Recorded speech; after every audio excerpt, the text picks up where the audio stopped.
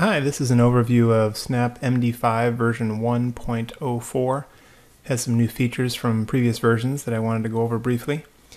The first and most obvious one is that there's now a SHA-1 hash, so it does kind of make the name SnapMD5 a little bit misleading because it doesn't only do MD5 sums, but I figured I'd leave the name just to avoid any more confusion.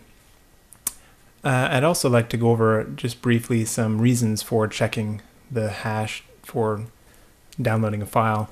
Some people have asked why they even want to bother with it. Some of the reasons, so mainly it's for file integrity. Some of the reasons you may want to check it would be if you have an unreliable internet connection. That could be if you have dial-up or wireless. Sometimes those connections can fail and you may not realize that the file you downloaded didn't finish completely. Sometimes you just have strange server errors where the connection doesn't seem to be stable.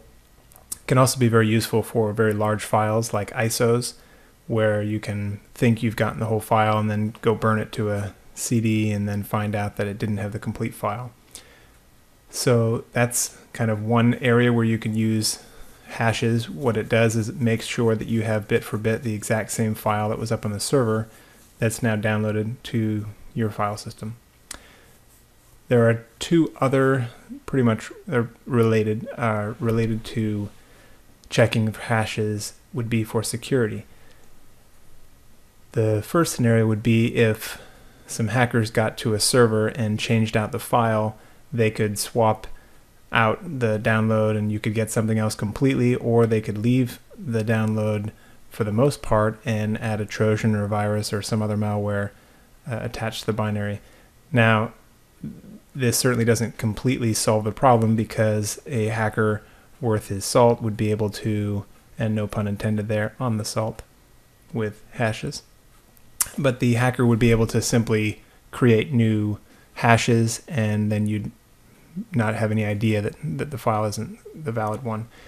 So what you really want to do is find a source of hashes and maybe date stamped or in some way that they can be more secure, but that's kind of beyond the scope of this video.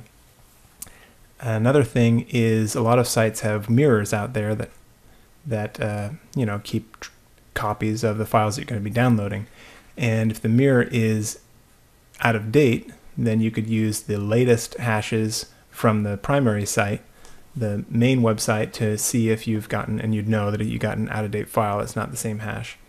And then you could also just make sure that the file wasn't changed in any way by any of the mirror sites. Now, some people will use the hashes from the mirror site, and that would usually work because mirrors are typically automated and they're just grabbing the hashes off of the main site, but that may not be the case. So if there's anyone that's trying to do anything tricky, you'll probably want to make sure you check it yourself. All right, enough of me talking. Let's jump into the example. So the first one is Free Commander, a fantastic Explorer replacement utility that I use extensively, and I'm going to be talking about that later. But for this screencast, we're just going to go over how to use the MD5 sum. So you'll see here it has the file name, the creation file size, and the file MD5. So we just click that and copy it. I usually use the Control-C just for convenience. And then you download it, and I've already downloaded it here. So we can see the fcsetup.zip. One thing to note is it doesn't matter what the file name is, it only matters what the hash comes out as. So you can rename this to whatever you want, and it'll still have the same hash. And then we run. Now let me do for the example, we'll show how it works here. So you can see it just pasted in from the clipboard. This is just pasting whatever is in the clipboard. So if you hit Control-V, or if you had right-clicked and selected paste, it would do the same thing.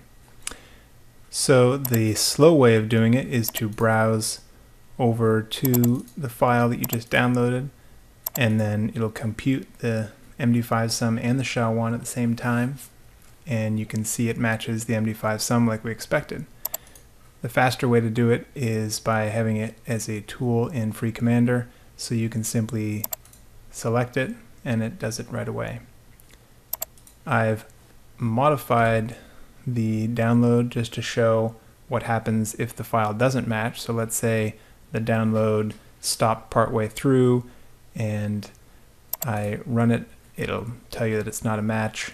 So the file doesn't match either the MD5 sum or the SHA-1. So it'll check both of them.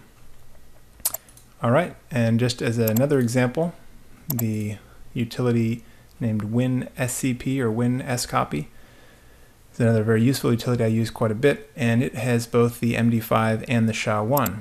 So we're going to do the same thing. We've got the SHA-1, and then we'll start out with the one that works.